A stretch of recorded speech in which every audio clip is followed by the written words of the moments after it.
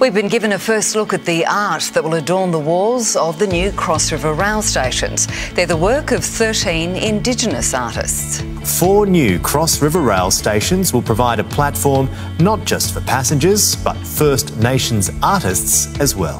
Plants, water, gathering time. I think it's going to change people's days. I think people are going to really connect with the artwork and be excited to travel. An artwork that will greet tens of thousands of commuters every day in Woolloongabba, one of 4 underground stations for the $6 billion Cross River Rail project. It will feature 14 pieces by 13 of the most exceptional First Nations artists in the country. They're all from Queensland, so what could be more exciting? And I think that shows the richness, phenomenal richness of art here. At Boggo Road, a red snake will slither over the walls. At Albert Street, the first CBD train station in 120 years, elevator indicators also provide a functional purpose to help vision-poor passengers find doors. And at Roma Street, there's a 34-metre masterpiece. As you travel up and down the escalator, it's like a filming experience of place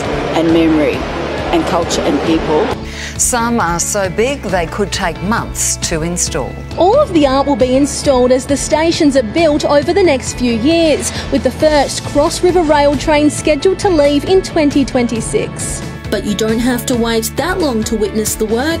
It's all on the Cross River Rail Station Art website at crossriverrailart.qld.gov.au. I want people to stop and peel away the buildings and the roads and the cars and everything and try and imagine how that landscape was for people, the first people of Australia.